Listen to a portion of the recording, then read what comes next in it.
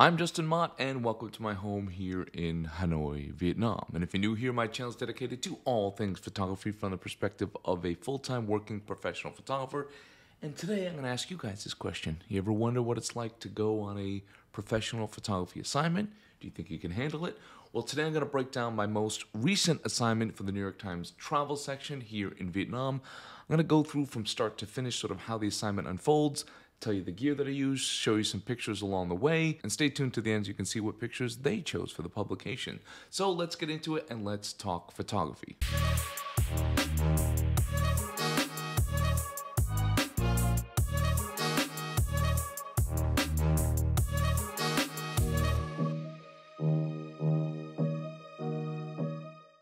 So before we dive in, I just want to let you guys know I'm having a whopping sale on my online store for my one-on-one classes, specifically for my monthly mentorship program.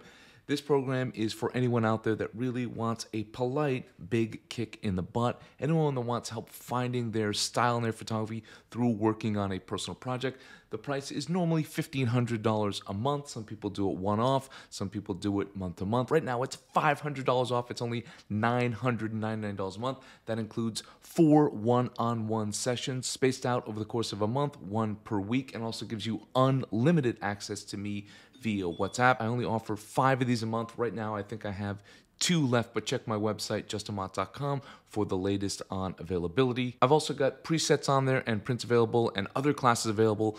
Again, you can check all that out at justinmott.com.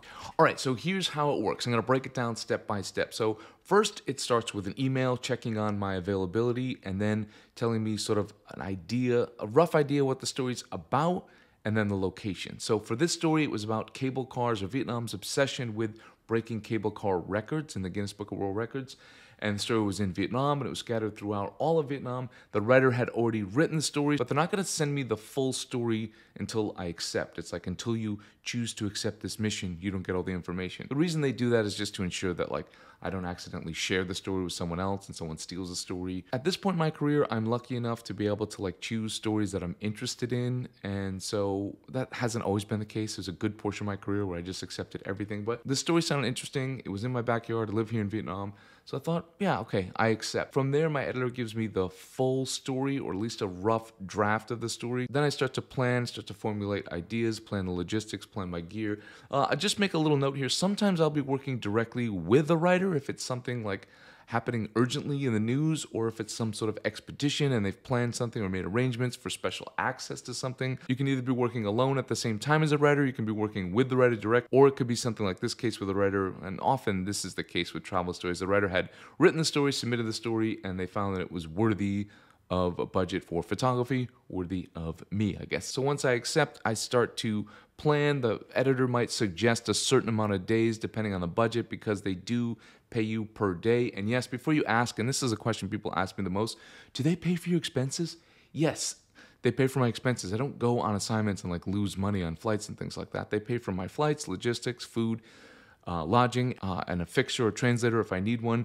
But obviously everything's within reason. I'm not like going out there and staying at 5-star luxury resorts and eating luxurious meals and sipping champagne. Everything has to be done within reason. And so I started to plan. First, I start to plan logistics. I start to plan whether I need special access or not. Since this was a travel story and I'm going to very touristy places, I didn't want special access. I didn't require special access. And special access and permission has its pros and cons. So the pros of special access is often you get a unique perspective, and you get to see behind the scenes of certain things.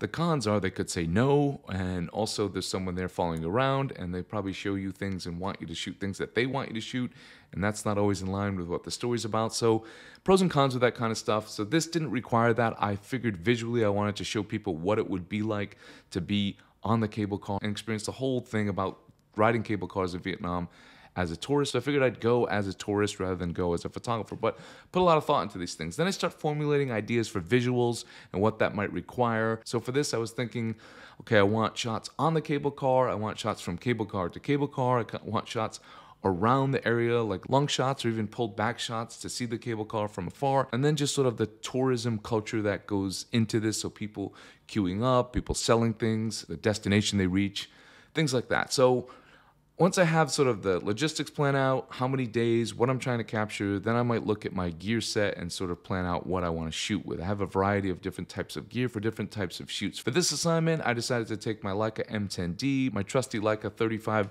Summilux lens, and I thought I might need a long lens. I brought my old school Tele Elmar 135.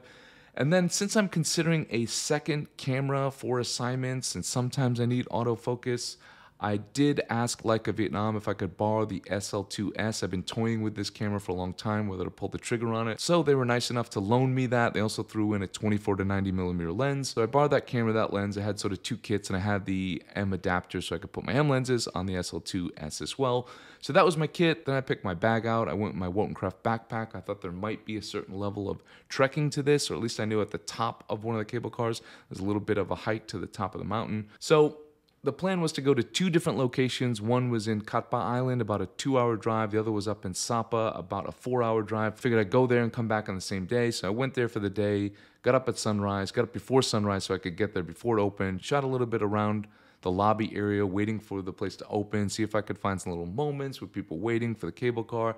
Then rode the cable car. I wanted to give myself at both locations some options where I was on the cable car alone, just so I could shoot from cable car to cable car. And then I wanted some options as well with, packed cable car. So that was kind of funny at the slow place because they were offering to let me go into like an empty one. And I was like, no, I'll just go with these people who probably didn't want me going in there, but I needed people in my shot. So went up there for the day, got a variety of shots, came back to Hanoi, backed up all my images. Then the next day, I went up to Sapa. So I left as early as possible from Hanoi, got up there, spent a full day shooting. Again, riding the cable car with people, riding the cable car without people.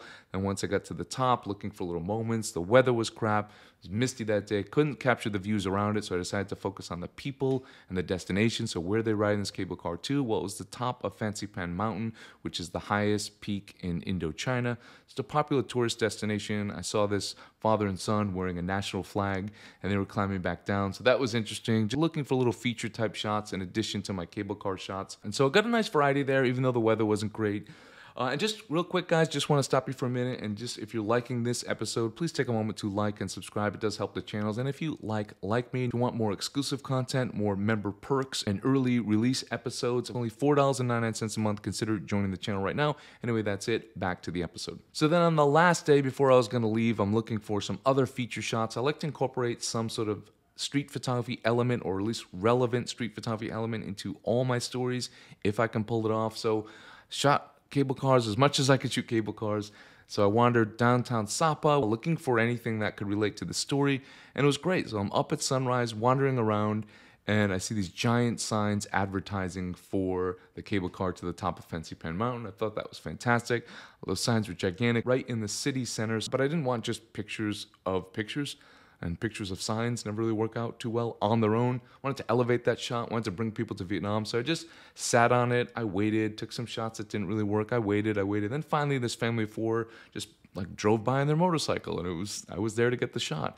And it worked out really well. And that ended up being, well, I won't tell you yet, but that ended up being one of my favorite images. And I'll show you which images the editor chose in the end as the lead image. And maybe you can formulate that idea so far after seeing some of the images that you've seen so far. So got that shot, was feeling good about myself, was happy, was done with the shooting element of this assignment. So headed back to Hanoi. Once I get back to Hanoi, it depends on the deadline. I either have to file right away or I can let it breathe for a minute. But one thing I do right away is back up my images. I used to do all this myself. Now I'm lucky enough to have an office administrator, because we also do commercial work.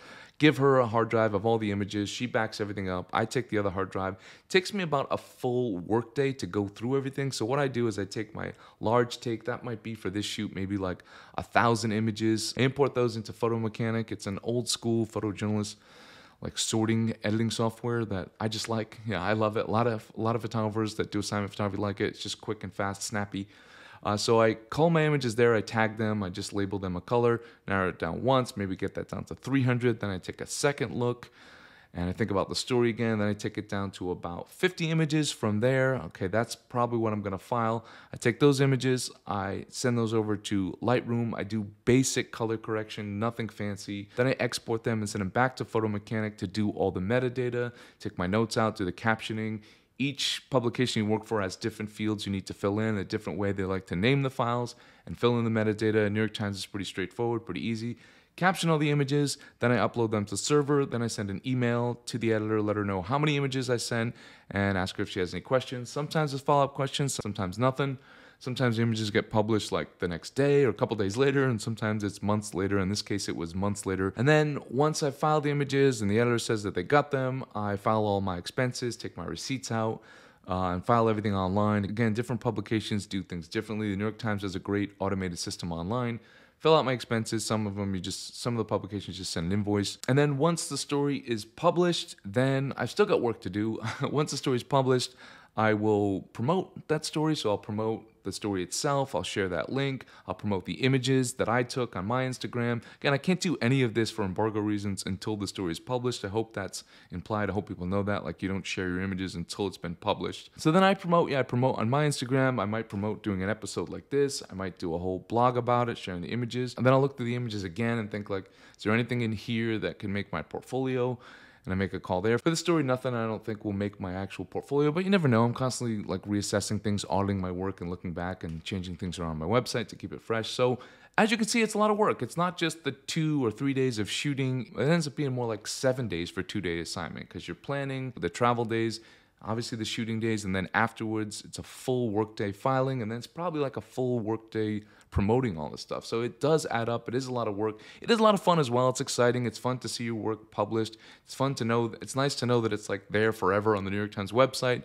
It exists there, it lives there, and people see it from all around the world. So that's why I do it. That's why I like doing these kind of assignments. That's what it's like to do a New York Times travel assignment from start to finish. I know this was long, but I just kind of wanted to give you guys, some people are interested in like everything and how it works. Hope you guys enjoyed this episode. If you have any questions on what it's like to do an assignment or anything specifically about this assignment or specifically about the images, ask me in the comments section. I do my best to answer every single question you guys ask.